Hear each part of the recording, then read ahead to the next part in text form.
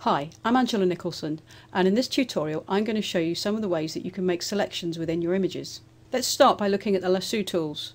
I'm going to start with the first one, which is just the lasso tool, which is a freehand selection tool, and I just use it by clicking on the image and dragging with the mouse button held down and trying to outline part of the image. See, it's just moving freehand. I'm doing it fairly rough and ready. If I go back to the starting point, I've got a selection made. I can undo that or delete that selection by pressing Ctrl D. Let's look at another one of the lasso tools. And if you just hold down on the lasso tool, you'll see you get three options. I'm going to look at the polygonal lasso tool now. Just select that. Now this works by adding a line between each of your anchor points, so it's very good for straight edges. It's not particularly good for organic structures like this. So it's good for a box, for example. If I just drag it out, you can see I'm getting a very angular selection. And then I go back to the beginning, double click, and I've got a complete selection. Again, I can undo that selection by just pressing Ctrl D. Now to look at the last lasso tool. It's the magnetic lasso tool, and this works by detecting edges within your image, and it's quite useful for all sorts of different selections. So if I just click near the edge and drag along, I'm not holding the mouse button down, but it's automatically adding anchor points and following that quite distinct edge.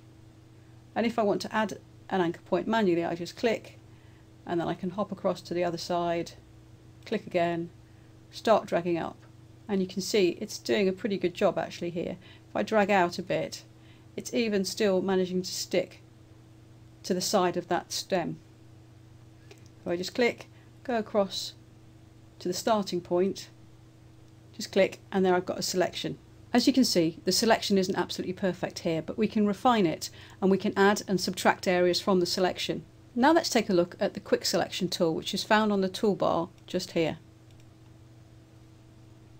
This is used like a paintbrush, so we can size it to different sizes using this slider. Just going to make it a little bit bigger, and then we paint over the object that we want to select. And as you can see, it's doing a pretty good job of selecting that flower without me having to worry too much. But see what happens when I try to paint in this bit of the stem. It's selected a bit too much of the background. However, if I hold the Alt key down, you see how the central plus turns to a minus. I can just paint in,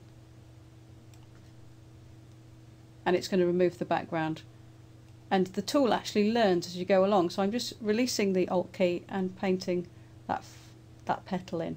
Now the sensible thing here, of course, would be to make the brush a bit smaller and to zoom in, so I've got a bit of a closer view of what I'm working at, but I want you to be able to see what I'm doing. So I'm going to hold the key down, the Alt key down again, and then just paint in towards the flower.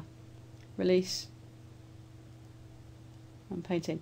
It's not doing too bad a job, but as I say, it needs to go in a bit closer. So if I just go to the magnify tool, bring it up to 100%, I've now got a much better view of what's going on. I'm going to make the brush a bit smaller,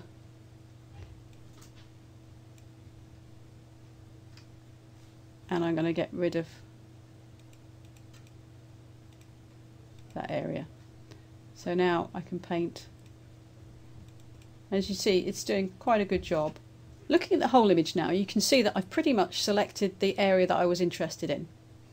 But the selection isn't absolutely perfect. There's a couple of bits of background which have crept in here, and I need to refine my selection. And I can do that by selecting Refine Edge up here. Now you'll notice straight away that this makes it much easier to see what I've got selected, and you can see there's a few little notches out of the stem, and there's a few bits of background that have been included in my selection. And there are 7 different view modes that are designed to make it easier to see what's going on. You select those using this drop down option here, or you can press F on your keyboard. So if we go to this one, that's the marching ants as we had before. Overlay, and actually I found the one that we were using on white quite useful. So now let's start looking at how to refine the edge. As you can see here, there's an option to check Smart Radius, and Photoshop will do all the assessment for us, but really you're better off setting the radius yourself because it doesn't always get it right. The key is to remember to use a fairly small radius when you've got quite bold, strong edges, and a larger radius when you've got little fine hairs and feathers, things like that, that sort of blend almost into a background. So I'm going to uncheck that, and as you can see the radius goes up to 250 pixels, but I'm going to keep it quite small at just 0.5. And then I'm going to paint in where that blue is, and you can see it just disappears, and there, and then let's try this stem. Not done such a good job there. Let's try again. No, it hasn't done quite such a good job there, but if I hold Alt down, I can just paint in that area. There we go. Let's come back.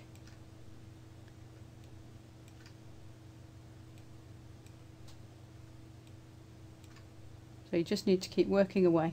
If you want to zoom into the image, and it's usually a good idea, just click on the magnify option here and then click on your image, and you'll get a better view of what's going on. Just takes a couple of seconds to render, and now you know what you're going to tackle. You select the brush again and just paint where there's a problem.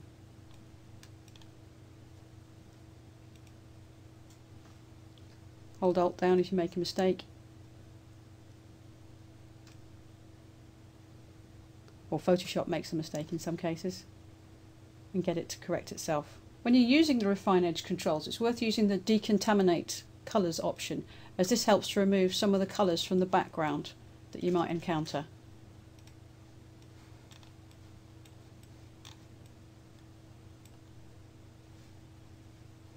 You just select the tool and paint in and let it do its work.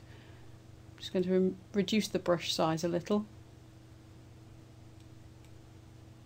and carry on painting.